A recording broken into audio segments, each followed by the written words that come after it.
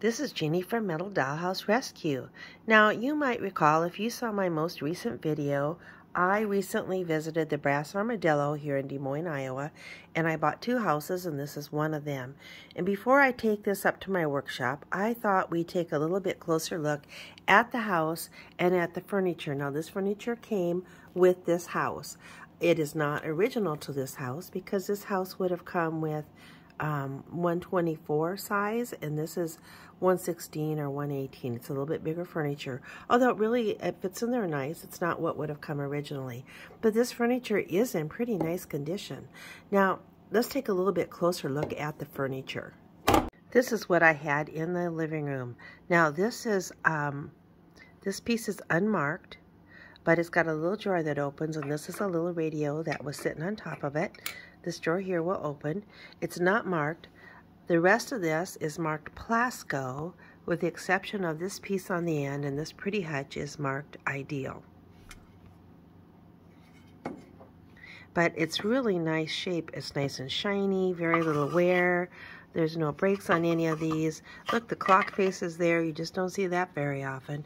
This is a little TV radio, and it's kind of got that paper dial in there. Now that paper is kind of poked back. It should be brought forward, and then it should stick out this side. Now, I've not repaired one of these, but you know, I'll probably give it a try and see if I can get that paper brought forward and where it's supposed to be, so it could be, you know, kind of played with. Anyway, really like the living room stuff. Here's what was in the kitchen. Again, this is all marked Plasco, and it's all in excellent condition. Shiny, clean. There's 3 red chairs, table, and then the appliances. This has had a repair here on the leg, but it's a nice repair, and the table's nice and sturdy. Anyway, very, very nice kitchen items. Here's the pieces I had in the garage. Again, these are both Plasco. This one's like mint condition. What a pretty chair. This one has got a leg gone, but probably easily fixed or propped up. And then part of a vacuum cleaner, which is marked Ideal. These are the pieces I had in the bedroom, and then here are the pieces from the bathroom. These are all, let's see, this one's marked Renwall. The drawer is open. These are Plasco. This is Plasco. This and this are not marked, but they seem to match the Plasco bathtub. And this is marked Plasco also. So I presume that's a matching Plasco set. Although this pink's a little different color, it does match this, and this is marked Plasco. Excellent condition. The stool cover and the ring are there. They do lift off. They don't have the little pegs anymore, but they are there. So that's very, very nice. This is the furniture I had in the nursery. A Renwall sewing machine. I believe it's complete. The door is open and shut. Everything's just fine on it. A little Renwall dresser with drawers that open and shut. A little Renwall nightstand. A little crib that is not marked. This is kind of a softer plastic, but it's a really cute little crib. It's missing a knob up here in the corner. Very nice. Those babies were included, as well as that baby rattle. And then there's a little like stroller. This is marked, it says Made in USA, and then I think it says, it was hard for me to read, my old eyes, I think it's AONA, Made in USA, AONA. Anyway, I'm not familiar with that maker, but it's a very cute item. So that's the furniture that came with this sweet house. We will be looking at this house another day. Eventually, I'll probably take it apart. I'll fix that paint back there on the ceiling. It's in pretty good shape. There's very little rust. It has a couple of issues. The back wall in this nursery is the Disney wall, but the side wall is not, and this wall is not, and the floor is not. So it's been apparently apart and then put back together, pieced together by a previous owner. And this wall I showed you at the Brass Armadillo, it's got no graphics on this side or on the inside. And I think that wall has been fabricated. It's been very nicely fabricated because this has a little rolled edge on it, but it's just been made out of, I don't know, sheet metal or something to fill in there. So I think what I'll do with this house, I'll take it apart, clean it, touch up the paint like up there in the ceiling. The rest of the paint's good. The roof is not in too bad a shape. I think it's going to clean up nice. I do have another house with a Disney nursery, so I think I'll put the pieces together and make one really nice house. with the pieces that I have, and then the other house would be kind of a put together of the leftovers house. And if I make one really nice house, that's the one I'll sell. And if I put one together just out of leftover pieces, that's the one I will probably keep. So this is the second house that I got at the Brass Armadillo. This furniture was all sold separately and came out of a different booth than the house.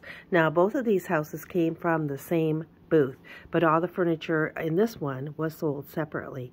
The other house came with that furniture. But let's take a look at what we've got here for furniture. We'll look at these pieces first. This is all marked Superior. It's the 1/24 scale. It's that little bit smaller scale. These two pieces are not marked. To me, they are the same quality, very similar to what Superior would be. So I don't know. It came in the same bag with the rest of that. Very well could be Superior, but it is not marked. Nice set, kind of unusual colors, very pretty. Now, all the furniture I've shown you so far, including these pieces here, were in a bag of furniture that I got for $10. So I was really, really pleased with this purchase. These two are not marked. They're that light plastic, kind of like might be Superior. I don't know. These are marked Superior. These are not marked, but they're typical of that Superior light rubber, same design, probably came with that stuff.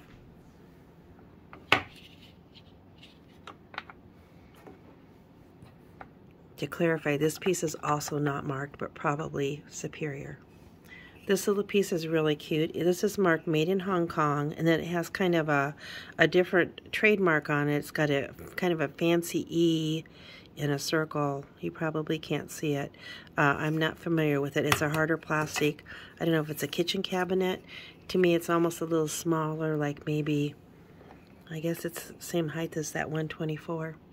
But it almost, I think it could almost be with Allied. I don't know. These next two, this one I can't read the trademark on it, but I do think it's Plasco, and it's just like that one I just showed you. But you can see the trademark on the back has got stuff on it, so you can't read it. But it's got that little wheel of paper in there that's pushed clear to the back. So we'll have to see if we can get that brought forward. And then this little end table or nightstand is marked Plasco, and this is marked Marks.